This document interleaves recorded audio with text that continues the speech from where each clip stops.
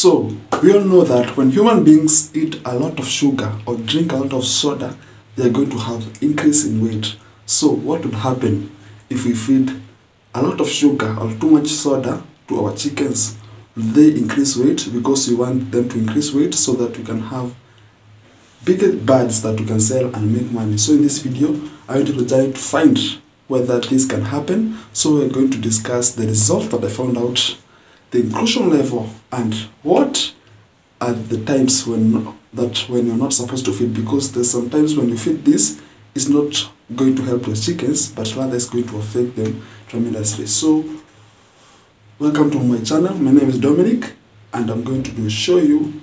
And before I do get to explain all of that, please subscribe to this channel, like my videos, and follow me along, and you can share these videos so that more farmers can learn what I'm teaching you guys here. So let's get started.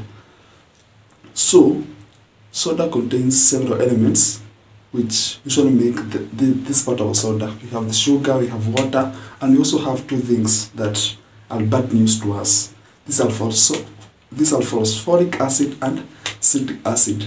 These two acids may cause organ damage and may cause low production of eggs. But not only that, it may cause a fatty liver, which may affect the general health of our chickens. So we all know that now soda is not good. But what is the other alternative for us to use? We have water with glucose or sugar. So this is exactly what happens when you put water and glucose together. This concoction contains now glucose, contains calories and water. Water will be used for hydration. Calories will be a surplus food or supplement food for our chickens, and glucose will be a source of energy for our chickens. So glucose water is good. So that is why we usually give them to day-old chicks. When the first day they come off the farm, we should give them glucose in water.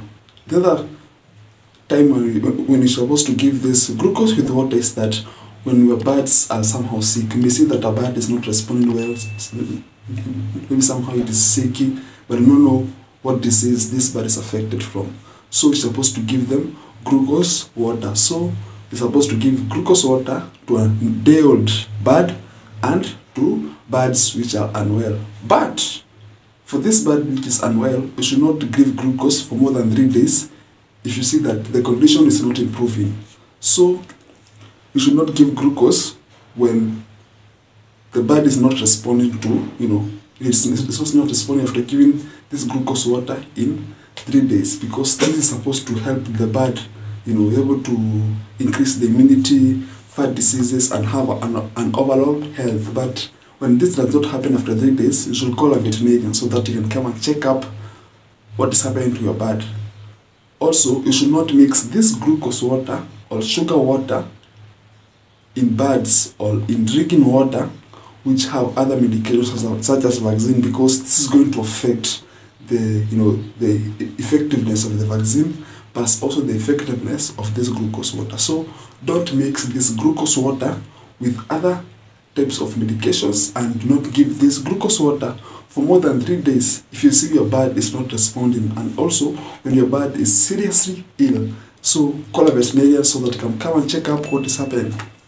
Before you know what is the recommended inclusion level of this sugar in water, I would like to announce that I'm starting an online organic course on chicken farming. So in this course, I'll be teaching you herbs that can be used for your chickens, and these videos I'll not be posting them here on YouTube for free, because this information is so good to be posted on YouTube just for free. But I'll continue posting this, this content here and there, so that you can see what I usually post on this premium content channel, and you can see the description of this video so that you can learn what the entire course contains. And one thing you should know is that it will contain at least 10 videos every month. So click on the link in the description to go and learn more and subscribe to this course. So what inclusion level are we supposed to give to our birds so that it may give this, these recommended benefits? You're supposed to give 1 tablespoon for every 1 liter of water, and this is going to help your bird, have more energy, be hydrated, and have become more strong so that it can recover and able to develop and have maximum production.